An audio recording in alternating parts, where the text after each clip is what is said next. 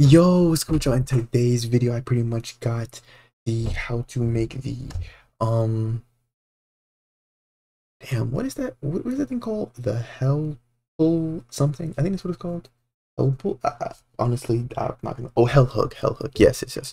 How to make the hell hook ability from Blade Ball and stuff. This is a pretty simple version and stuff. It's not exactly the same, not an exact replica or anything, but I looked at the attack, looked at it from some YouTube videos, and then I replicated it and stuff. So if you guys want to include this in your own version of Blade Ball, or like if you're making like a Blade Ball like game, you can include this. I also have a Blade Ball series, which I show you how to make Blade Ball step by step, or like how the ball tracks you and everything, blocking, abilities, and all that. So you should definitely go check out that series and stuff. But anyway, let's go ahead and get straight into the video. Okay, so first things first, let's go ahead and insert a remote event into replicated storage. We're going to rename this remote event to hook event, right?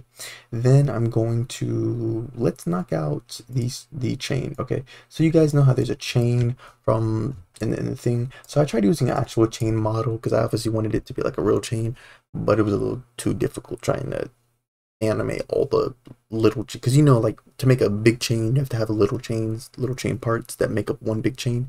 It was a little too difficult, so I just decided to make a part.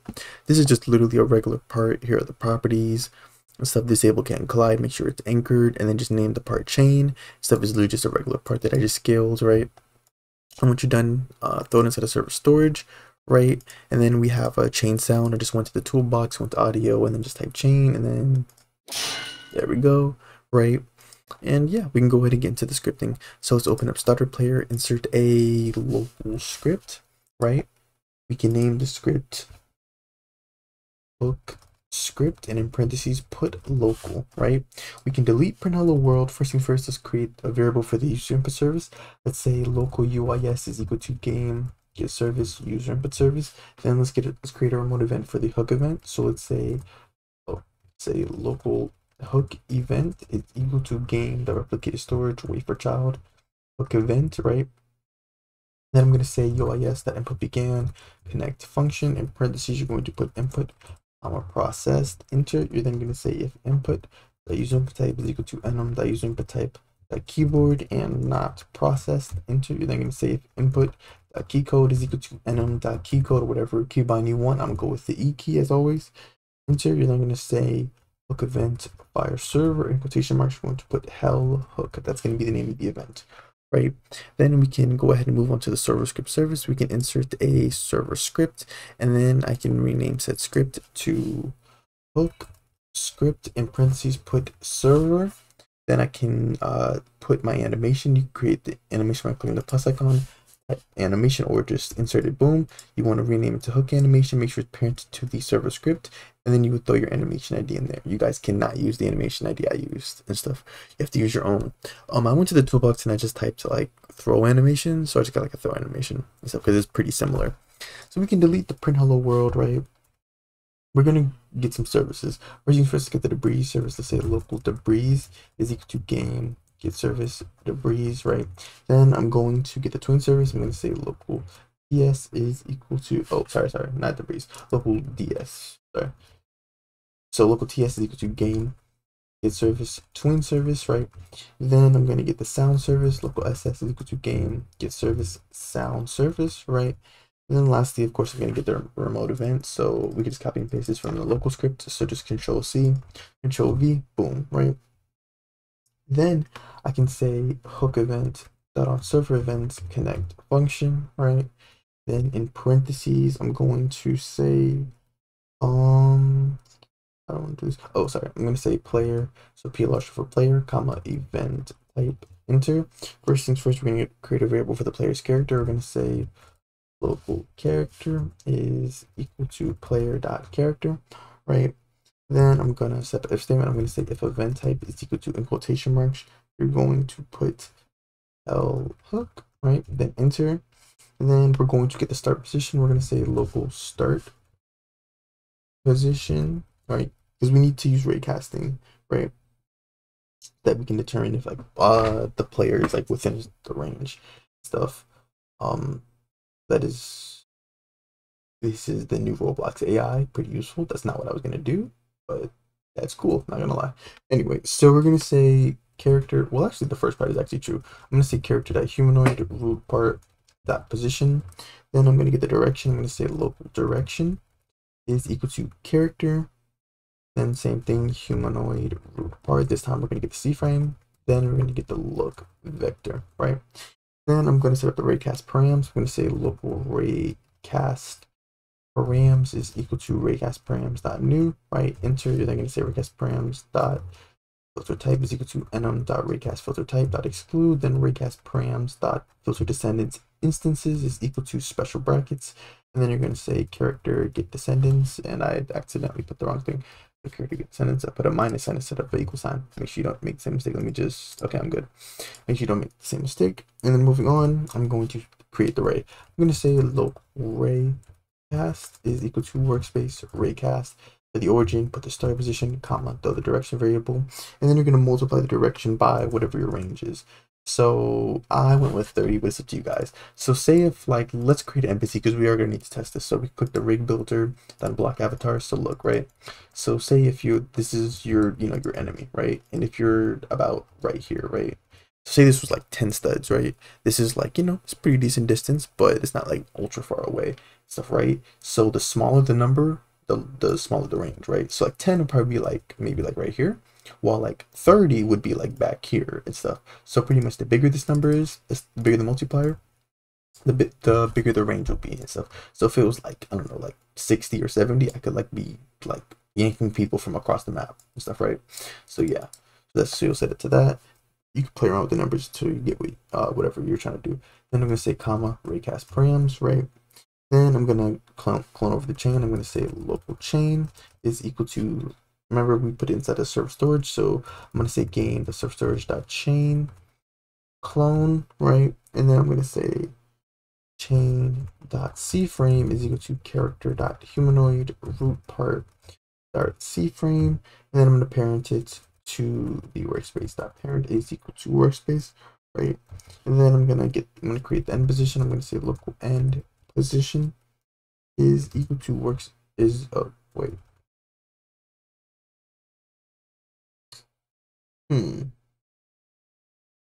no,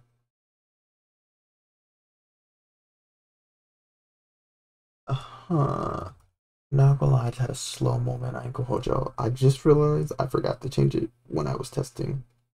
Well, okay, I guess I'm just gonna have to go off the top of my head then. Okay, so I'm gonna say if raycast, right, and raycast.instance, and it would really make sense to go. Okay, all right. Okay, so we're gonna need this, right? We're gonna need this. I just want you to, yeah, honestly, you could just cut and stuff, or you could copy it then delete it. With the same thing, literally the same thing. So we're gonna use an if statement to throw it inside. I realized I forgot to change it when I was testing.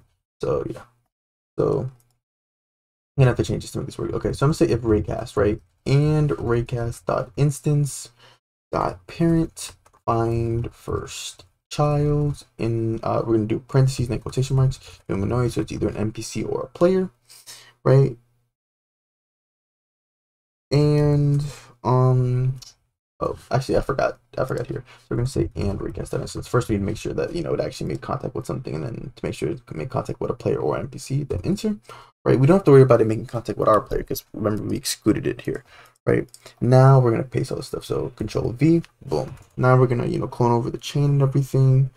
And then I'm gonna create a variable for the end position. I'm gonna say local end position, right, is equal to I'm gonna say enemy character that humanoid root part that position. I know you're confused. I need to create it because, like I said, I'm kind of going on top of my head because I forgot to do this differently when I was testing it anyway. So we're gonna go up here. We're gonna go to the right under the if statement. We're gonna say local enemy character. You're simply going to say enemy character is equal to raycast.instance.parent. Right, that's our end position. Then let's create a variable for the distance. This is how we're setting up the duration of the tween. We're saying distance is equal to parentheses. We're gonna say end position minus start position. On the outside of the parentheses, you're gonna put dot magnitude, right? And then we're gonna set the tween. We're gonna say local. Let me scroll down a little. I'm gonna say local chain tween is equal to ts create for the instance, of course, is the chain, comma tween info dot new for the duration. We're going to say distance, then you guys can choose whatever number you want. I personally went with 35, but you guys can mess around with the numbers too, so you get whatever you want. And say comma, and same thing goes with using styles. I went with linear as always, and then for using direction, of course, I went with out. Then we're gonna put a comma between the parentheses. And then we say special brackets. I'm gonna set the C frame. I'm gonna say C frame is equal to character dot humanoid root part dot C frame times C frame dot new, right? And I'm gonna say -1 comma -1 -20. Right, or sorry, not -20, -30, right? The whole point is you want it to be whatever this is, right? So you're casting the array that far. That's the whole point. You want it to be, yeah, you want it to be like that. And then I'm also going to times by an angle. This is just to make sure that the part is facing the correct direction. C-frame, so you may have to change the angle calculation based on whatever angle your part is facing at. Like, if you're trying to adjust the angle, like, because if it's not, like, you know, facing the correct direction. So I'm just frame dot angle 0, 0, math dot rash or for radians, and then I'm going to put 90, right? And then I'm going to place a tween, so chain tween play, right? And then after I'm going to say I'm gonna use my sound effect. I'm gonna say ss dot chain sound play, right? Then I'm going to set up the animation track for like a throwing animation. So I'm gonna say local at short for animation track is equal to character dot humanoid load animation parentheses script, and then you're gonna say special bracket, I mean sorry, regular brackets, quotation marks, and then you're gonna hook animation, right? Then you're gonna say at play. I'll play the animation track. Then I'm going to also adjust the speed. You may not have to do this. This is just because the animation I got is kind of fast, so I'm just gonna say adjust speed. I mean, to be fair, it is a grenade, so I guess it would be much faster than this, but anyway. So yeah, 0.5 seconds, right? And then I'm going to say, instead of a function, I'm going to say chain tween dot completed, connect function, close parentheses, enter.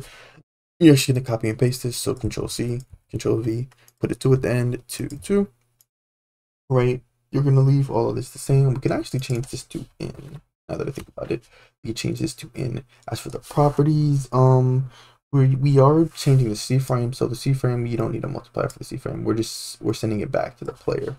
So we can do it like that. We also don't have to multiply it by the angle thing anymore.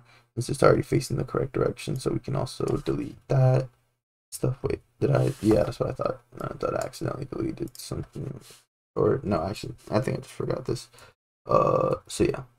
Okay, it's good. So I'm saying time parentheses then comma transparency is equal to 1. Because I also want the part to, you know, slowly disappear as it comes back to the player, right? So I'm gonna say transparency is equal to 1. We're gonna play the tween. Then I'm gonna use the debris service. I'm gonna say debris add item, right? And then I'm gonna add the chain and then distance divided by 35, so that we can, you know when to destroy it, right? And then what is left actually? Now that I think about it, okay, so yeah, so what I need to do is, right, I'm gonna do it like, say, I guess like this. I don't know. Hold on, I'm trying to think real quick. Let me see. Yeah, okay, yeah, we go like after this. So we're gonna say test that way 2 seconds. I may have to adjust the time, honestly. Kind of eyeballing it, yeah. So now we need to actually do not knockback, but like pull the actual effect that actually pulls. This is just simply handling the animate. That's all we've done so far. Simply handle the animation, the chain, and all the calculations. Now we need to actually make it so that the player is, comes towards us, right? So I'm going to say local attachment is equal to instance.new in quotation marks. We're going to put attachment parent this to the, sorry, not character, the enemy character. So we're going to group part, right? Boom. I know how to spell. So human root part. Then I'm going to create the linear velocity. I'm going to say local linear velocity is equal to instance.new in quotation marks linear velocity. Parent this to the attachment. Enter. You're then going to say linear velocity dot max force is equal to 5 9s 2 3 4 5, right? Then I'm gonna say linear velocity dot vector velocity is equal to, in parentheses, we can really copy and paste this if I'm actually, no, never mind, never mind, never mind. So we're gonna say character dot humanoid root part. Wait, oh, I just realized we can save ourselves so much time. I just realized if I just do start position. Yeah, I just realized that. Oh, there's a start position. Yeah, I just do start position. Yeah, and oh yeah. Start position minus end position. Oh yeah, I didn't even think about that. Start position minus end position because it's the enemy characters. Yeah, okay. But so we'll just do like that. Save ourselves some time. Go on the outside. You can put dot unit times vector 3 dot new in parentheses. You're gonna put 40 comma 0 comma 40. The reason for this is that the z values so that they come towards us. Say if like you're at an angle where you're not facing straight, like your character isn't facing straight directly towards them, like you may be angled where like you're a little tilted, like you're tilted to the left or the right. This is to ensure, since x is left or right, so the x-axis is left and right, this is to ensure that they come towards you and are facing the correct direction. You obviously wouldn't need to modify y because y is up and down, so I wouldn't really, well, I mean, I guess if like they were in the sky, I get it. Like the point is, if you want to add it, you can. I wouldn't really see why you need to, honestly. But yeah. Then I'm gonna say linear velocity dot attachment 0 is equal to attachment. Then use the debris service ds add item. I'm gonna say attachment comma 0.1 seconds. And boom, just that guys, we're done. We can go in and test to make sure this works.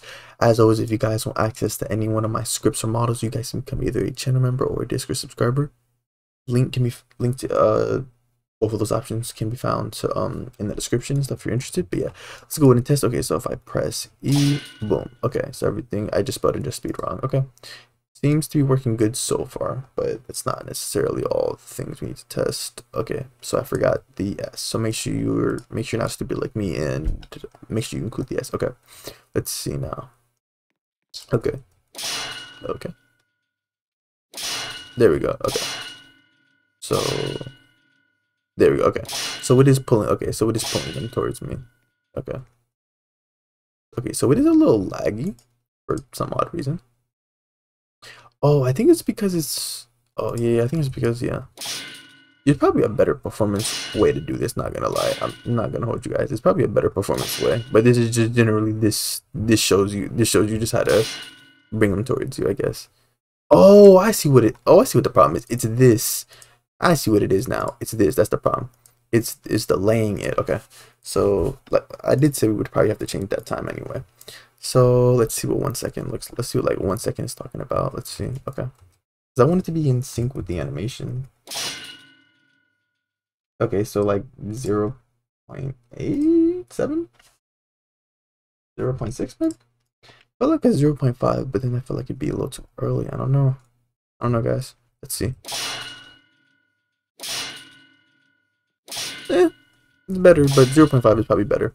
So yeah, so just the time as need be, I'm gonna leave it at 0.5 for me. But yeah, hope you guys enjoyed the video. Like I said, I have a video on how to make I have like a 3-part series on how to make a Blade Ball game. You guys can definitely go check that out if you're interested in stuff. Thank you guys for watching the video. If you enjoyed, definitely leave a like and subscribe and stuff. At least don't leave a comment if you want me to, make more content like this. For sure, got y'all and stuff. Got y'all more Blade Ball content and stuff. And yeah, thank you guys for watching. I'll see you guys next video.